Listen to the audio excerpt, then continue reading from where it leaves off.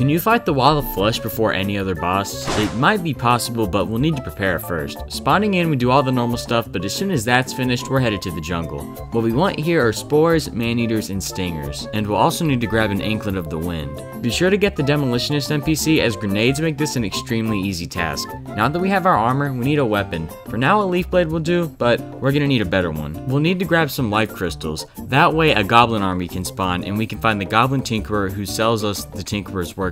Once you grab Hermes boots and an aglet, you can make lightning boots. Now we gotta head to the underworld. Here, we're going to make a long bridge, but our goal right now is to get the demon scythe weapon from these flying red guys. The pots in these obsidian houses can provide extremely useful potions. Don't forget to check them. After we have that, we need a guide voodoo doll to summon the Wall of Flesh. And this is the most important part. Use the dynamite we got from the demolitionist earlier to easily defeat the Wall of Flesh. This is how